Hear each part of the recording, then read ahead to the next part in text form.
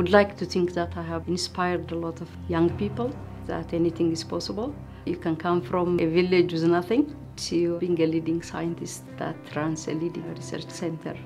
I was born and raised in a village called Finote Salam in Ethiopia, a village which had no electricity, no running water, and no sign of any modern life. But it was a great community where everybody raised everybody's child. The village always encountered a lot of difficulties. It is a small village, largely a farming community. So farming is a very difficult profession. So I remember once a locust and armyworm also completely devastating the crops. Really hard life. When pests and diseases come and wipe the crops, then you have nothing else left to survive on. So that also shaped what I wanted to do in life, what I wanted to study to help resolve some of those issues.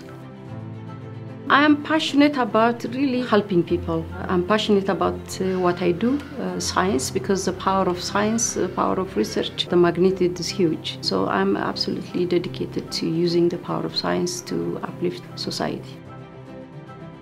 As a CEO of Recipient, the International Center of Insect Physiology and Ecology, this is the only center on the globe that is focused on insects and addresses a lot of issues that are interlinked for the environment, for the ecosystem. This just fits perfectly with my lifetime vision and dedication to come in and do a lot of things and manage a lot of interrelated issues that affect humanity.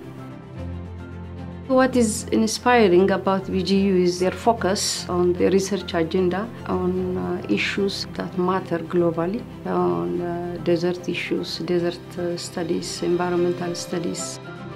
When I learned that I'm a recipient of Honorary Doctorate from Ben-Gurion University, I was really excited and honored.